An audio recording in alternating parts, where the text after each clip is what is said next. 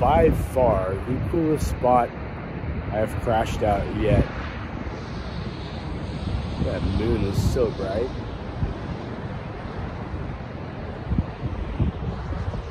Let's go do some fishing.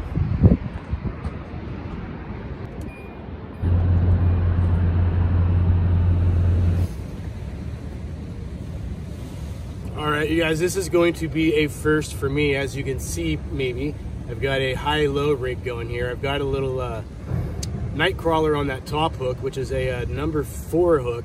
And down on the bottom, I've got a number 2 hook, and this baby has got some bacon on it. So we're gonna try some bacon, 2-ounce weight on the bottom, new area, so who knows what's gonna happen. Let's give it a shot then.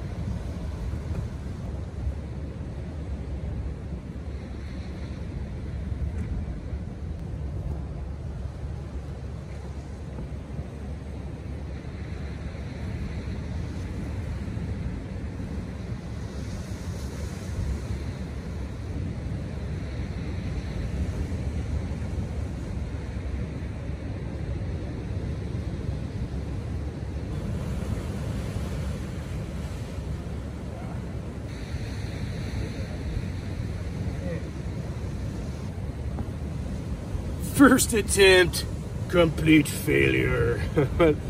Luckily, this rig is super easy to tie, so I'm gonna get another one set up on this little snap swivel here and give it another shot.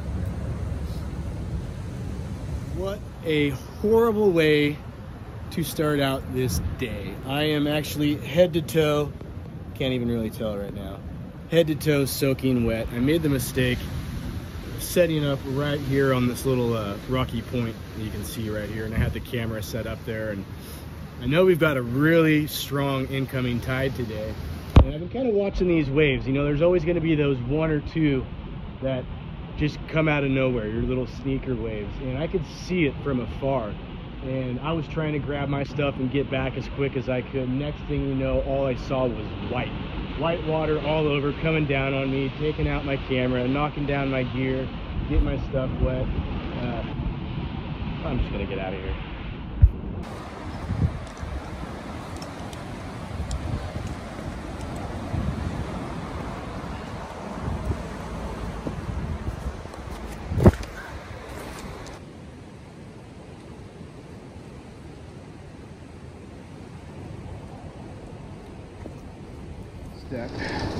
It's getting down off this crazy ledge that I'm on.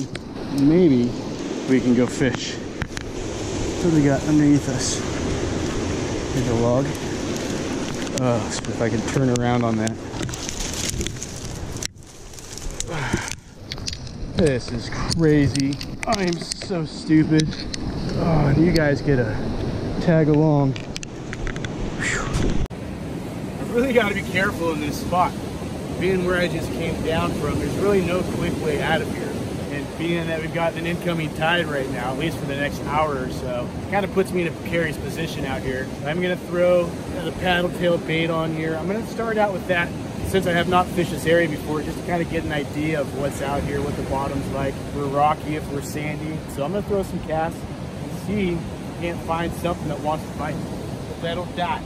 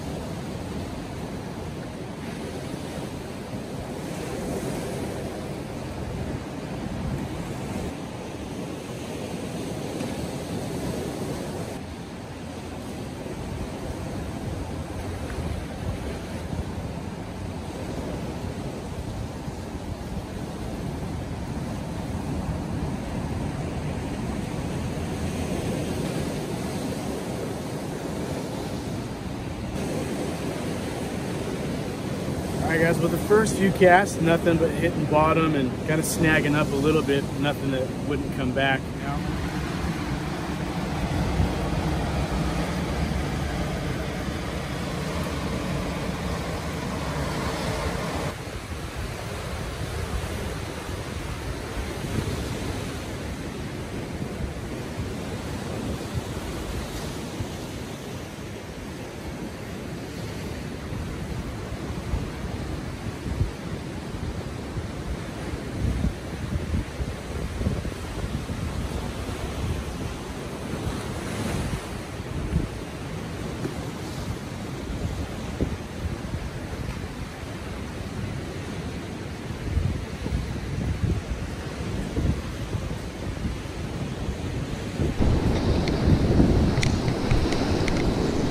Keep it on there. First cast fish right there, guys.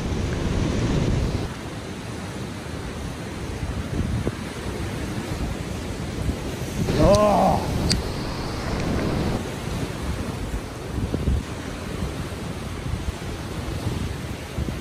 A friggin' beautiful fish right there. Oh my goodness. I'm gonna get this one back in the water and see what else we can find.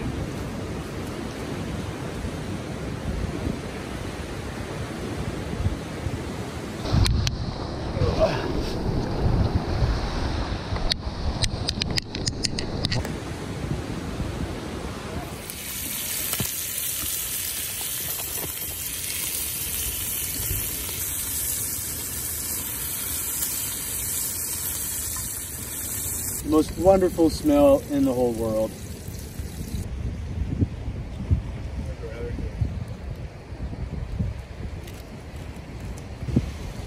So what I've got here is the high-low rig, and I'm going to throw some regular night crawler worms on there and see how that works out. I'm going to break them in half first. I'm still hungry, so if I catch something else, I'm probably going to cook it up. Let's try and go get some fish. You might want to turn around though.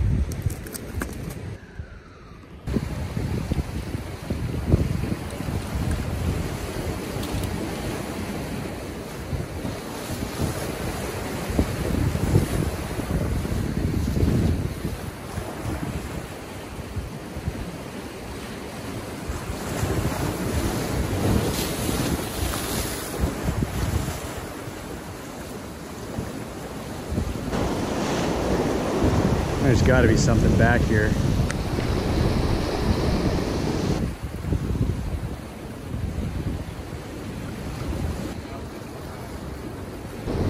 I've never noticed how much stuff, like rocks and vegetation and stuff, is out here.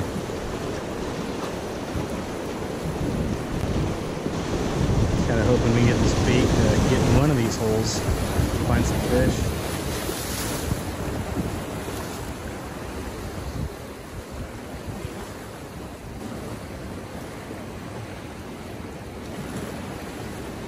Oh, there we go, guys. Some bites. There we go. Oh, we got, yeah. Yes, first fish off the island. Oh, God.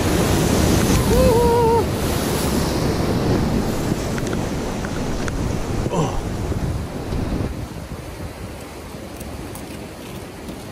Well, you guys know we are no stranger to these kelp greenlings. What's that? Open up. If you open up, we can get it out. It's almost there, dude. Come on! Come on! Say, so there's no... There we go. There's no minimum... There's no minimum size on these, but I don't want to keep something too small. That actually almost would have been perfect. Yeah, that was... Oh, man. That was friggin' awesome. I wasn't sure. Sometimes you get that bouncing around with your weight on the rock, especially being in a new area like that. I didn't really know what to expect. But I think I want to see if we can do that again. Time to get another worm.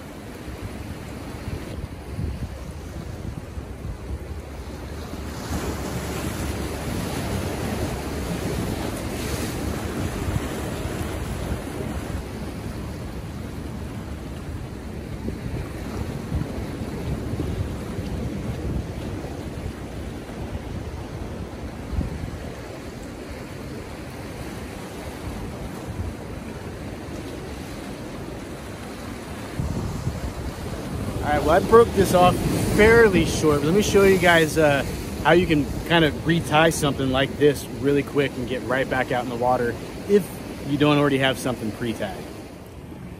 All right, so I've got about 5 feet of leader here. So we're gonna go to our first tag end of our line.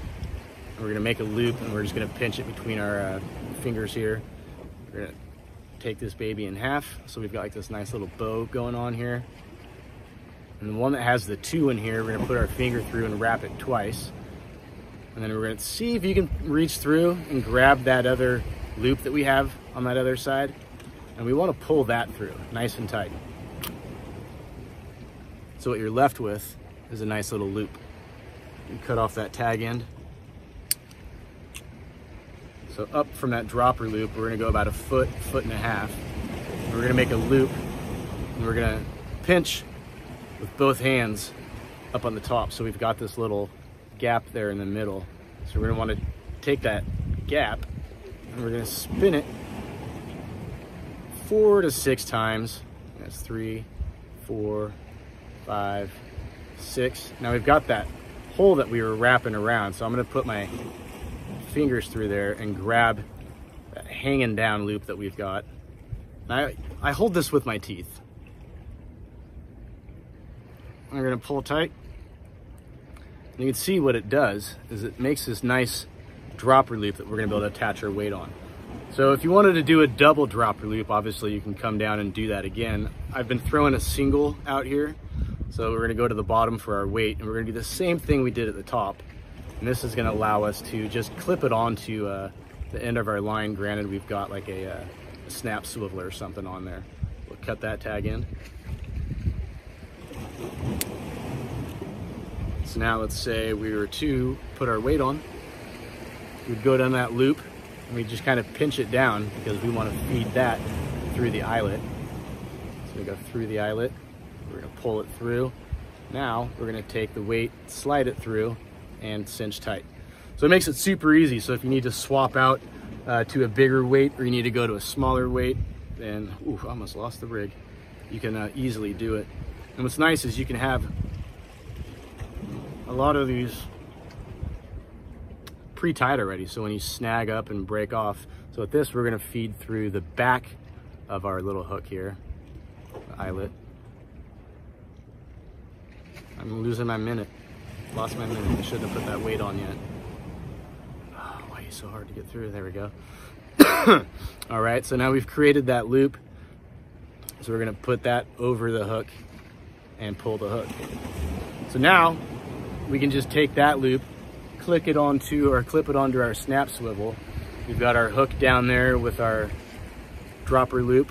We can put the bait on there, drop him down to our weight. And as I said, if you realize that you need to put on more weight or you need to go lighter, it's as simple as you're just gonna push down, and you're gonna see a loop just fell out, comes right out. And it's gonna be the same thing with the hooks. So nice, quick, simple, expedited way of keeping your line in the water, which is overall gonna get you, hopefully, more fish.